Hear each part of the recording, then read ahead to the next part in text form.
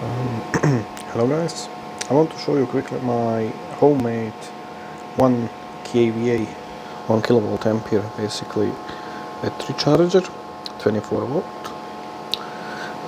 It's built into this old arc welding enclosure. Well, half of it, it's like open frame. I lost the lid. So those bars around the handles. It can either run on 230 or 400 volt, but it's single phase. It just uses either neutral and live L1 or L1 L2.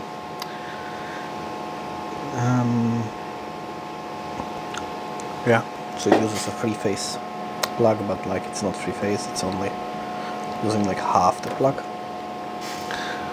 The moment it's using with adapter, so it can run on normal 240. It has a very nice German-made transformer.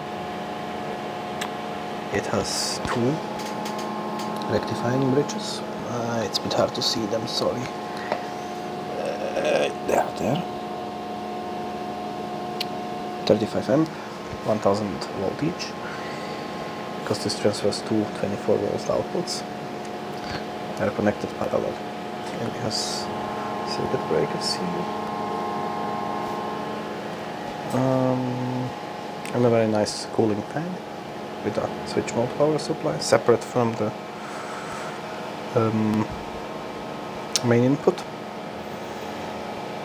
Mostly because I probably will use this in combination with a generator, and they create kind of a noisy power, so I don't want to run the switch mode from that, but the switch mode will be run from inverter, and the main will be go from the generator. It will be used to charge those batteries. I can plug it into the output of the inverter to run the cooling fan, and it charges the batteries. Like in an emergency situation. I don't know if I will have a 240 or 400 volt generator, so I have both options.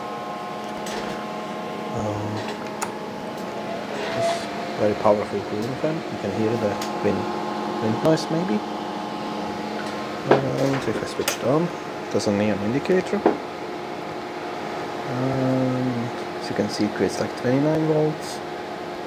247 in.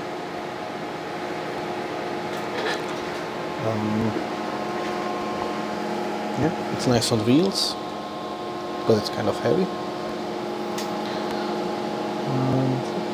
Let's go look at the other side. You can see nice Siemens circuit breakers, and now it's large transformer. It's a bit dangerous since it's open frame, but since only I using it, it's okay.